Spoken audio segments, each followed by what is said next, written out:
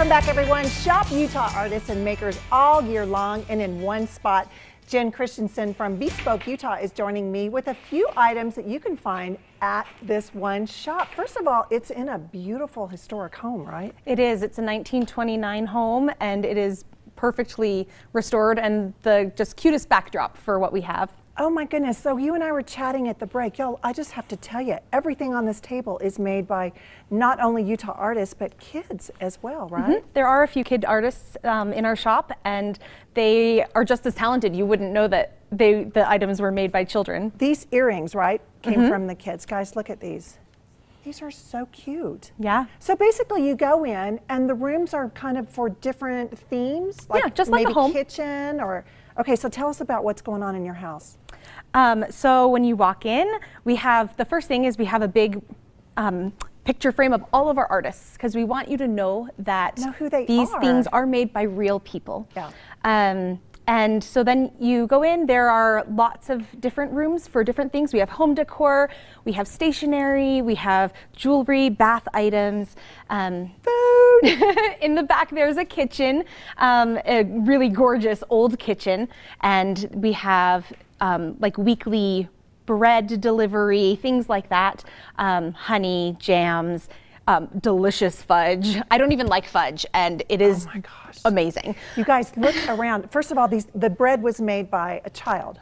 A teenager, a boy. I don't even make bread, y'all, come on. And it's the best bread I've ever had, and I love bread. Here's what I love. I'm looking at the table and I'm thinking, I have 5 kids. There's something for everyone here.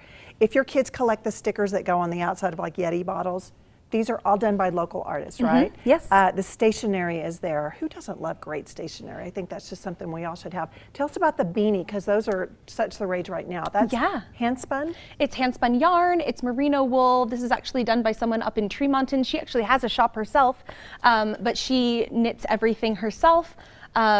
Yeah, and they are, I actually was out in the cold at Luminaria, and I had one of her hats on, and my husband had 4 hats on. It was a really chilly night. I had her 1 hat on, and I was perfectly warm. You were good to go. It was great. I was like, this is excellent. Here's what I love too.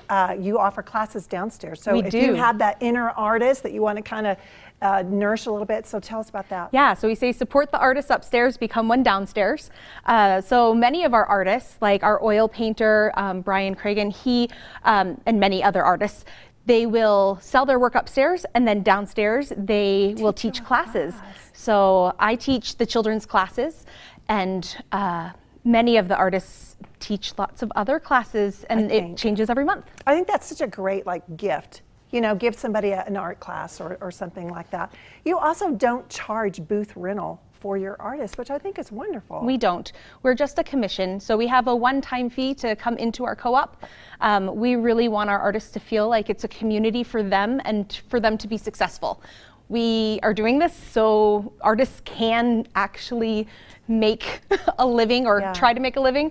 Earlier in your segment, you were talking about people finding their passion during COVID. This is it. This is where, and this is a one-stop place where you can actually come and get all of it. I love that you can buy local, shop local. It's all right here. Out of this table, what's your favorite thing? Oh gosh. I know, that's hard to do. That's terrible.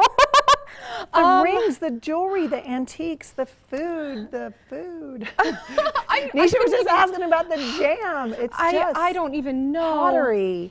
I mean, these are everywhere, these little beads that you can decorate with. They are. So cute. And I love that it's all like, this is a scene from which mountain area? That's Alta, the wildflowers at Alta. Right here, y'all. It's so pretty with the wildflowers.